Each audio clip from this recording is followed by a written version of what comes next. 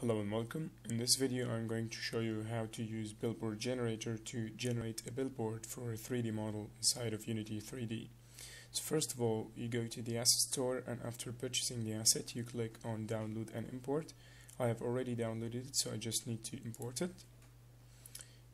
After you download and the import dialog opens up, select everything. You may exclude the documentation if you want. Click on import.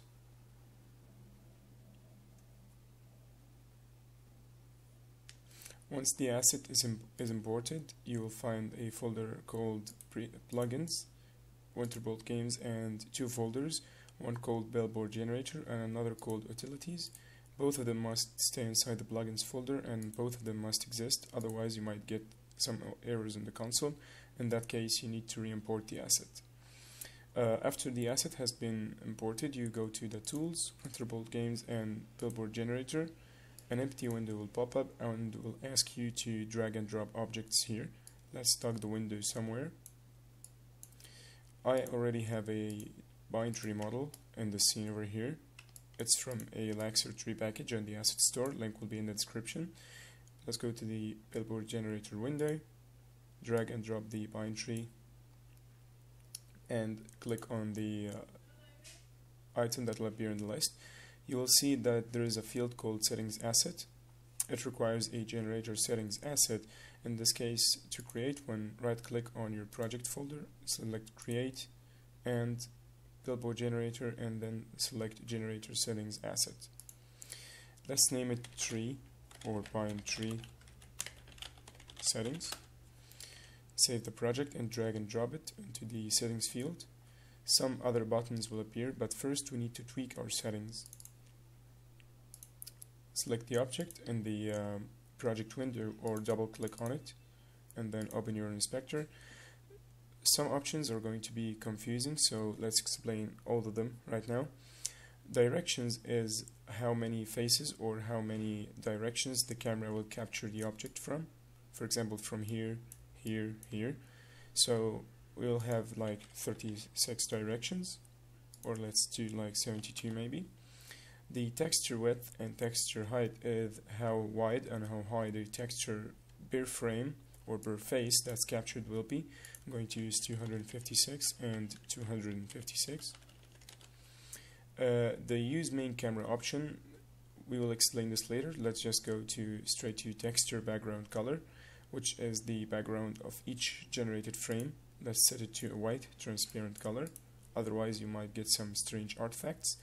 Use orthographic camera. It lets you choose whether the generator will use an orthographic camera or a perspective camera. In our case, we want a perspective camera, so we're going to leave this option unchecked. Let's set the field of view to 60.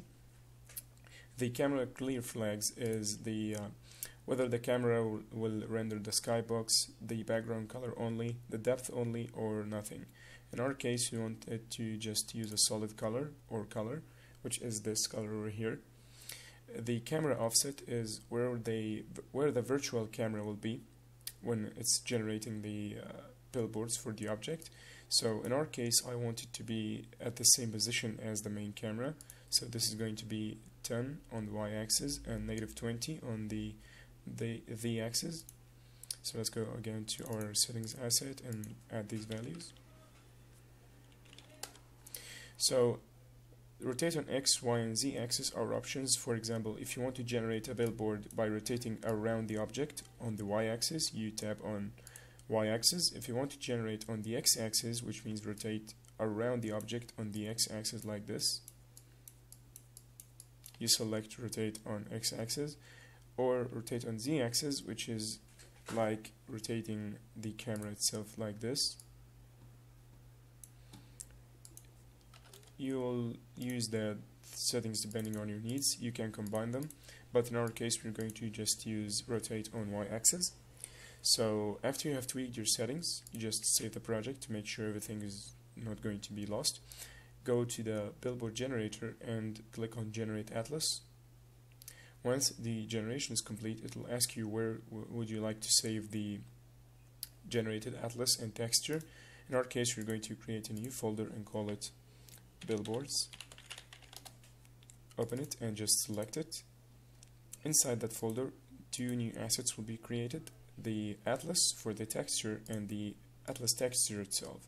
If we maximize a little bit, you will see that the tree is captured from different directions. And let's change the setting to settings of the texture to make it non-power of 2 to none, no mip maps, or you can keep mip maps on, it doesn't matter. In my case, I'm just going to leave it off. I'm going to set the filtering to trilinear, no compression, and set the maximum texture size possible. We may reduce this later, so just keep this like this right now. The wrap mode, we'll always need to make it clamp, and let's apply this. As you can see, our atlas maximum size is around 4096. So we're just going to do this, and let's apply again. Once we have done this, let's go and create a new material and call it pine tree billboard material, for example.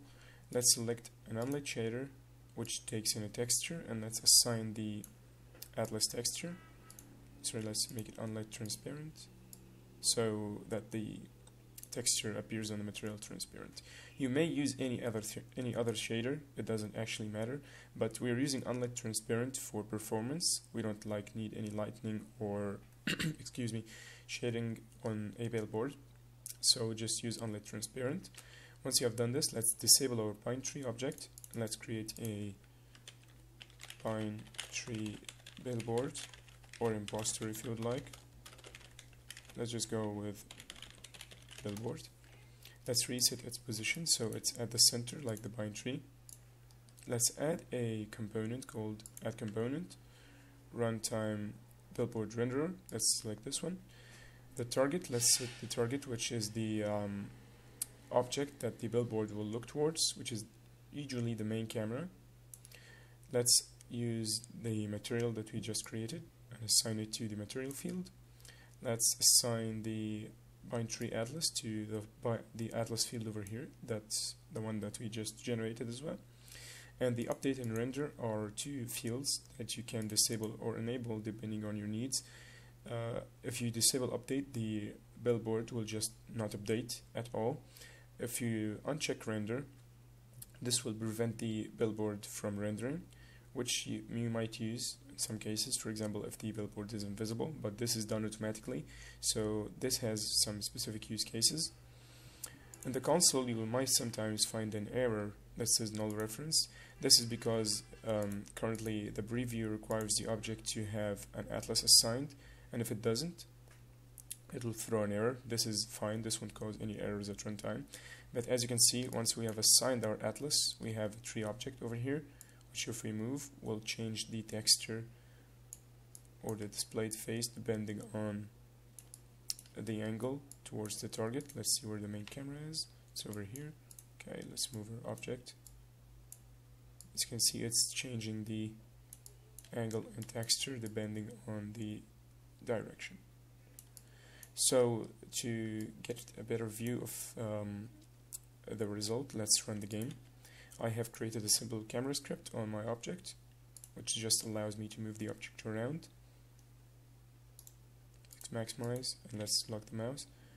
Yeah, as you can see, the tree is changing the billboard while we are moving around it.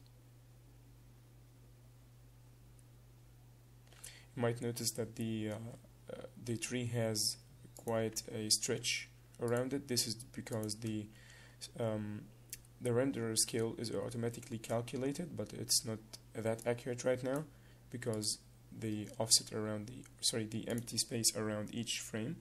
So to fix this, you might want to increase or decrease it. I would like to increase it a little bit to see the result. Yep, this is much better. As you can see, it got bigger now. Let's go and select our main camera and run the game again. Let us maximize. And as you can see, everything is working as intended.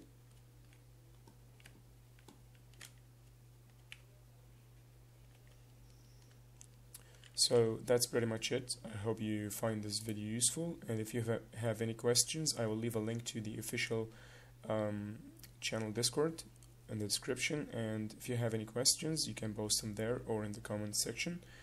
Thanks to you for watching, and I will see you later.